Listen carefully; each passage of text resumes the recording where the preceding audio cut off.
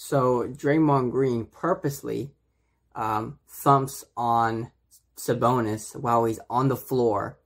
Now, Sabonis tries to grab Green's ankle here, but this is a very common, typical move for someone on the floor to try to stop a fast break, is to grab someone's leg. But what Draymond Green did was absolutely ridiculous and absurd. My leg got grabbed. Second time in 2 nights. Referees just watch it. I got to land my foot somewhere. And I'm not the most flexible person, so it's not stretching that far.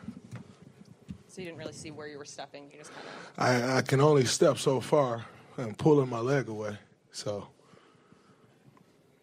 it is what it is. What was the explanation they gave? I know they gave him a technical, then obviously you a flagrant too. The explanation was I stumped too hard.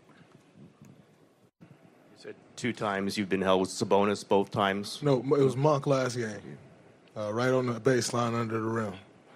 So either you're going to stop it.